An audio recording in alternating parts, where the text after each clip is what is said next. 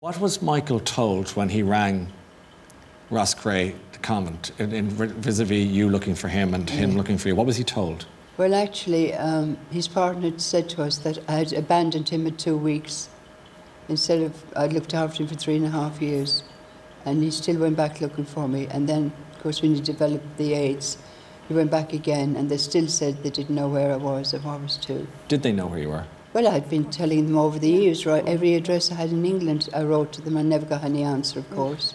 Susan? Yeah, even if the nuns hadn't known where Philomena was, and she had kept them abreast of all of her changes of address, the Department of Foreign Affairs knew where he was because there was a cache of files in the Department of Foreign Affairs, and there was another bunch in the National Archives.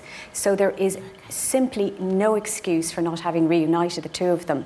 And there are pictures, I think it's the most poignant picture actually from Martin's book, is the one with Michael, well, Anthony, standing at the door of Roscrea convent, chatting, was it to Sister Hildegard? Yeah.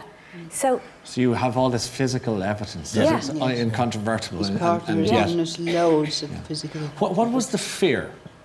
What was the fear on the part of the authorities, the convent, and everyone involved in this that kept them convinced that you should not meet your son and that his son should not meet his mother? What were they afraid of? Can you get to the bottom of this? Yes, I can. It's fear of revealing to the world that state and church conspired in an illicit trafficking of over 2,000 children from Ireland to the US, which was illegal then, it's illegal now.